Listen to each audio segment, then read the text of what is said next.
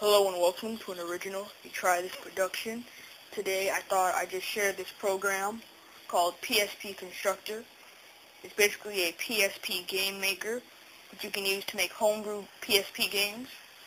Probably one of the easiest ways for beginners to learn how to make PSP games. So yeah, it was made by C-Barox, C-B-A-R-O-X. And it's relatively similar to Game Maker by Yo-Yo Games, or you may be familiar with it. And so you can make PSP homebrew games, and you can play them if you have Custom Firmwire. I don't have a tutorial on how to get Custom Firmwire, so you can get it from someone else. So what we have here, let's create a sprite. A sprite, if you don't know, is just an image. You can load it, and the sprite can then turn into a player object, or an object in the game. So let's use our player. Load a player. This is him. He has two eyes. It has a little customization option so far. Hit center. I'll definitely be getting this in the future when it adds more features onto it. I can make a PSP game. And then, now that he's a sprite, we can create him into an object that can actually interact in the game.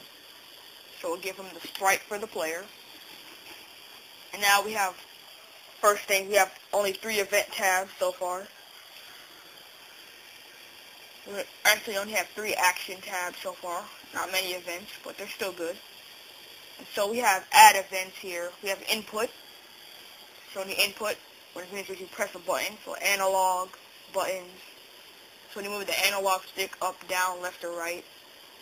Buttons, when you press a button, you choose shoulder pad, pad, D-pad, control.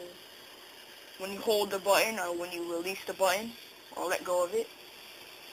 So collision with other objects. So if you have like a wall or something around the lines of that. So let's say I want to press the left button, or press the X button. I want the X button to do something. So, oh, by the way, a do event is an event the player does when he's created. So when the player's created, he automatically does an event. So I'll leave that blank for now. So let's say when I press the cross button, or the X button in this case, I would want my player to they have a few events so far. Eventually they'll add more. I want my player to, let's say, start playing a song. So I just click on this.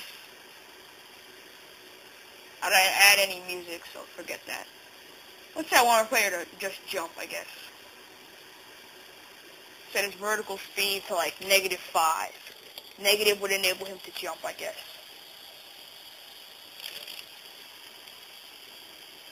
So it would play a background song, but I don't have any song.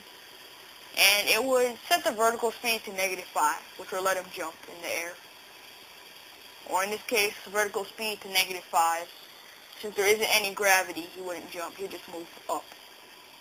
So he'd move up. And so I would create that in a world. So I go resources, add a world. I put the player in it. You can't see him really.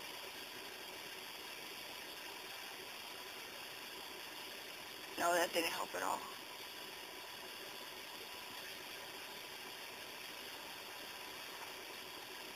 No, that still didn't help at all. Whatever. But you can change the height of the grids. You can add him into the game. I could add multiple ones of him in the game. And so it's a wide variety of features that are probably going to be inputted into this.